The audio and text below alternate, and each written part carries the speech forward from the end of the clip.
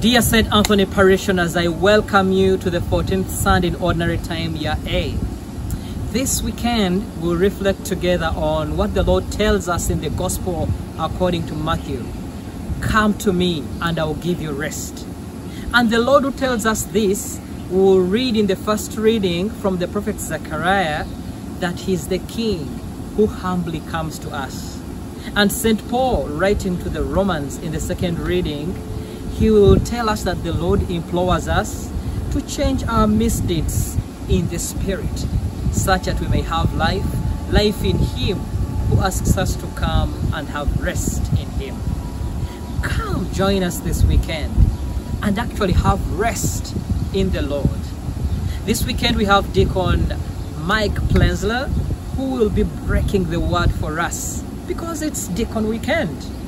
Come, let us understand the different nuances of this Word of God. Let us share together around the table of the Lord at the altar. I can't wait to see you this weekend.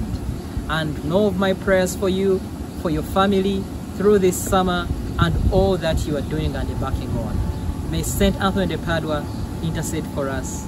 Amen.